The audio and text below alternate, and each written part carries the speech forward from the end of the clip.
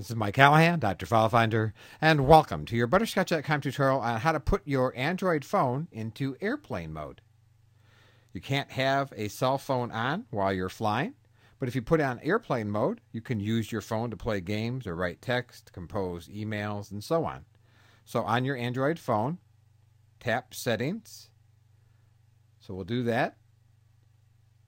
Brings up a menu. You're going to want to tap Wireless and Networks. I'll highlight that so you can see it. And we'll let go.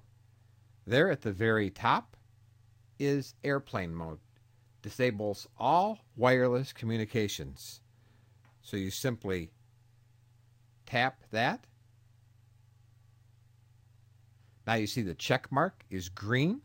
If you look at the very top, you can see that there's a little airplane icon right here next to the battery. So now you know that you're in airplane mode. That's airplane mode.